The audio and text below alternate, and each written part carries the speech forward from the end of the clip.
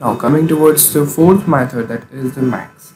So what we are using over here is we are using a max function method and a set method. So what does this key going to do is it's going to sort our list using the list.count.